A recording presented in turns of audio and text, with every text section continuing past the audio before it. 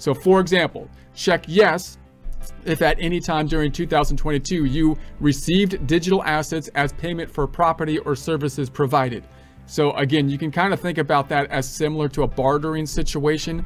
Obviously, if you received money for property and services that you provided, that would be a form of income. That would be like doing business, right? You might have a Schedule C business where you receive like cash for the things that you do. But if you received something other than cash, a bartering situation, someone paid you in the form of their goods and services, the IRS would still want to record that as income. And if you received something like a digital asset, same thing, right? You received something other than the standard US unit of dollars, and therefore you'd have to record it basically as income because you have a business, you just got paid in something other than US dollars. Receive digital assets as a result of a reward or award. So now we have the question of, if you get a reward or an award, is that income or not? Meaning, is an award income? So you might have some areas where there's like a small reward or something and it's part of your job or something like that, and whether or not it's going to be income or not. But usually if you get a reward or award, if you win a prize or something like that, that might most likely be income. And if you get paid in the form of a new car, then you're probably going to have to include that as income, even though you got paid in a new car. If you get paid in cash, you are almost certainly going to have to record that as income. If you won the lottery or something, if you get paid in digital assets, you once again will most likely have to record that as income. It's not really different, you know, in principle. Receive new digital assets as a result of mining, staking, and similar activities. So this is the process that they set up to actually create the digital assets. So if you're mining the digital assets, then you're in the system actually creating the digital assets and whatnot.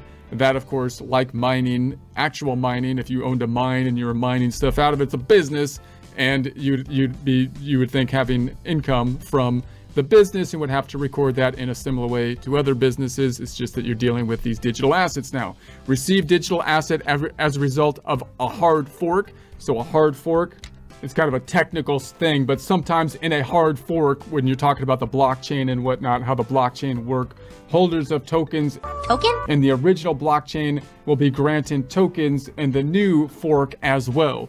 So that means you could, you know, get like a benefit. It'd be kind of similar, I suppose, to like getting dividends or something like that. You're getting more value, like interest on an investment, and therefore you would suspect that might be income then from an IRS perspective. Disposed of a digital asset in exchange or trade for another digital asset.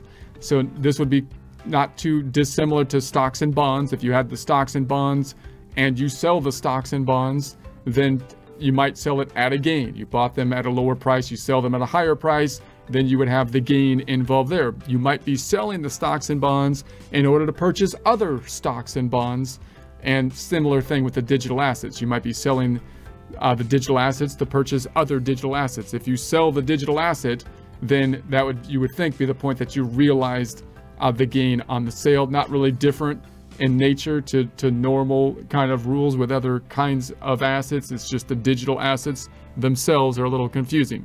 Sold a digital asset. So obviously if you just outright sell a digital asset, then you would think that you would have the cost, what you purchased it for. If it was an EFT or whatever, you bought the cards of the EFT, then you'd have to see what you bought it for, what you sold it for, the difference you would think, and record a gain, possibly a capital gain, in a similar way to stocks and bonds. Transfer digital assets with free without receiving any consideration as a bona fide gift.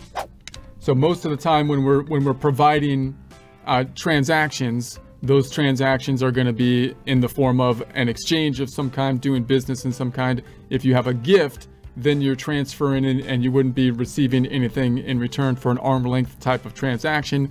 You may then have, you know, gift tax kind of situations that could be involved if you're giving a gift, which is kind of tied to estate taxes and whatnot. Otherwise disposed of any other financial interest in a digital asset. So those are them.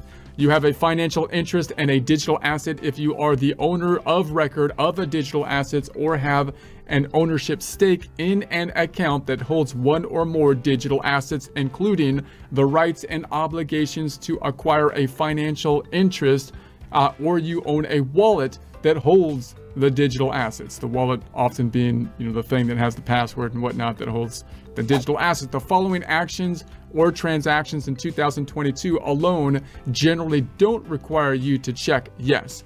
So now we're going to go through some things where you might say, these are kind of things where maybe I have to check yes on this thing because I do have some digital asset type of stuff, but but they weren't really covered in the last area. So these are the ones that you wouldn't have to check yes, even though you might consider these things kind of like digital asset stuff. So holding a digital asset in a wallet or an account. So notice when you're thinking about whether or not there's going to be taxes related to it, you would think there'd be some kind of transaction happening that you're possibly realizing a gain. You're getting paid in digital assets, you're trading digital assets, you're buying and selling digital assets. If you're just holding on to the digital assets in a wallet, then and there was no trade, you haven't sold them, then it's kind of like the stocks and bonds. You would think that you have not yet realized the gain on the digital asset because you're just holding on to it. So you would think there wouldn't be a tax implication until the point in time you sold it, and then you might have to take the what you sold it for, sales price minus the cost, and you might have a gain transaction at that point when you realized it. Transferring a digital asset from one wallet or account you own or control to another wallet or account that you own or control. So the wallets are the things that hold the digital assets. If you sell the digital asset, then you would think that might be a triggering event that would possibly cause a taxable event. But if you just transfer from one wallet to another in a similar way as if you're going to transfer from one retirement account to another retirement account, like a rollover situation, then you would think there might not be any tax consequences because you haven't realized the sale of them. You're just still holding on to them in another wallet. I wanted a leather wallet and I had a cheap wallet last time made out of duct tape. So purchasing I'm just making that up. Digital asset using US or other real currency, including through the use of an electronic platform such as PayPal and Venmo. So if you purchase the digital assets, you would think at the point of purchase, that's not when you have a tax triggering event. Usually it's when you sell the digital assets that you might have a tax triggering event, because that's when you would realize the gain, which would be the sales price minus the cost. Do not leave the question unanswered. So you want to check something off on that, or they're not going to let you process the return if you're doing it electronically, or they might delay the processing. So they want to force you to answer that question. You must answer yes or no by checking the appropriate box. For more information, you can go to irs.gov. Virtual currencies, and so you can check that link out as well. So how to request digital asset transactions. So if in 2022 you disposed of any digital assets which you held as a capital asset through a sale, trade, exchange, payment, gift, or other transfer, check yes and use A Form 8949 to calculate your capital gain or loss and report the gain or loss on Schedule D, Form 1040. So we'll talk more about Schedule D when we get to capital gains in a future presentation. If you receive any digital asset as compensation for services or disposed of any digital assets that you held for sale to customers in a trade or business, you must report the income as you would report other income of the same type, like, for example, W-2 wages on Form 1040 or 1040 SR, line 1A, or inventory or services on Schedule C.